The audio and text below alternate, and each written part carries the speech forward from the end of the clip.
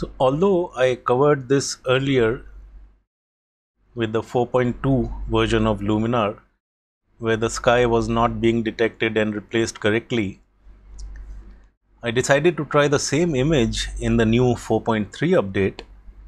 Although there is no change in that part where it is unable to replace the sky properly in this particular image and some more,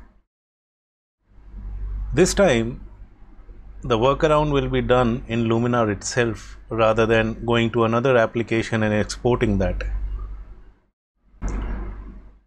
So this is the image that we had used even in the earlier video, and if we do a sky selection here, it works just like it did earlier. So we'll just back out of this for now. Oops, undo that. Now there are two ways of dealing with this within Luminar. One, you go into the essentials, change the profile to almost anything else. Most of them will work. Let's say camera standard, although this is a landscape. Standard landscape. Okay, let's go with that. Go back into the creative mode, choose the sky, and it works just like that. Okay, let's just reset this and let's take a look at the other method.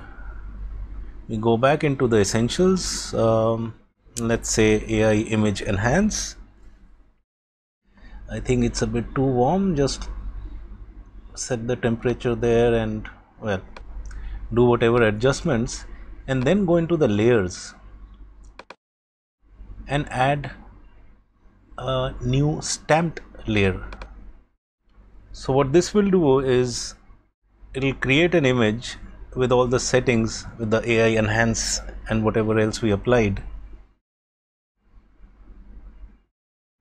and we have this stamped layer. Make sure this is selected, go back into the creative and select any sky, and it works equally well.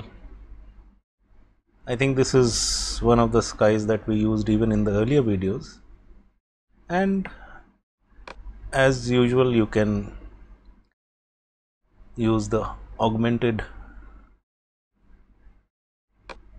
sky replacement, place some birds, do whatever, and it works. So these are the two simple ways of fixing a sky where it is not being replaced properly or not being detected properly by Luminar 4.3.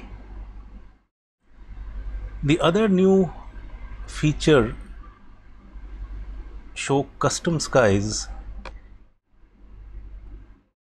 I did put some backgrounds here, but I'm not too sure what the purpose of show custom skies is. I would rather have something opening up backgrounds and remembering the directory like it already does.